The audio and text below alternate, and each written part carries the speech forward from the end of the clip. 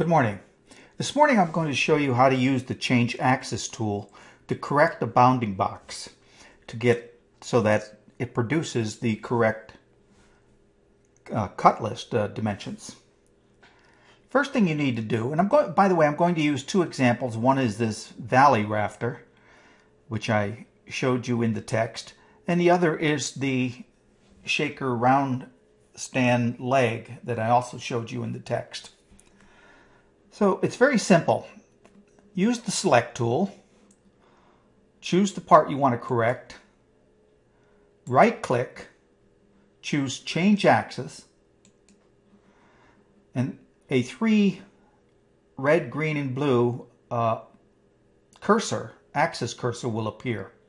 First thing you need to do is choose a point to click on, some convenient point. I'm going to start here on that point.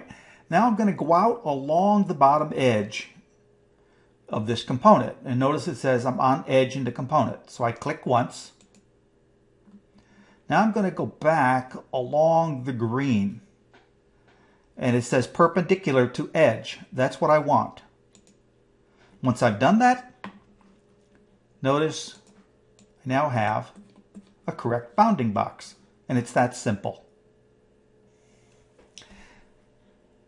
This is the Shaker Round Stand leg, and I chose a configuration of the leg where the bounding box is more severe than the one I showed you in the text. Notice it's a cube, and correcting this is just as easy. Again, I use the select tool, select the part, but this time I got to be careful a little bit. I want to use the change axis tool, so I right click, choose change axis. I'm going to come down along this edge and I'm going to choose the middle of it right there.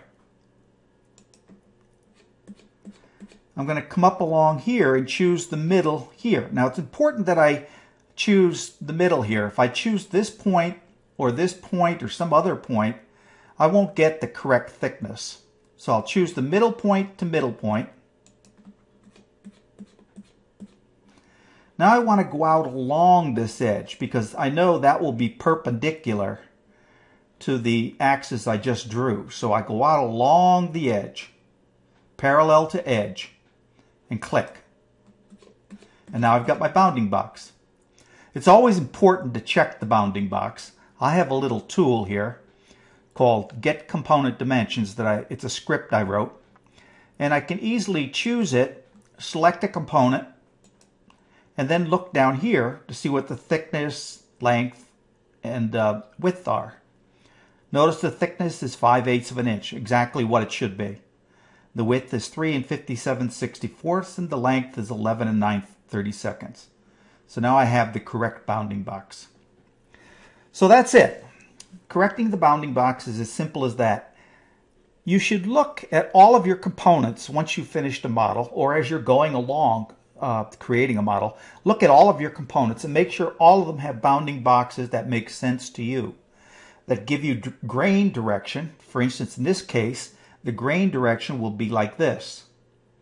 It will be basically along the length of the leg in all places. If the grain direction were like this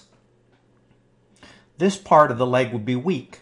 If the grain direction were like this part of the leg would be weak. Here we've got a compromise, and basically the whole leg has grain in the lengthwise direction, making it fairly strong. So be careful and examine your components. Make sure you have the correct bounding box. Then the tools will produce a correct cut list for you. Okay, have a good day.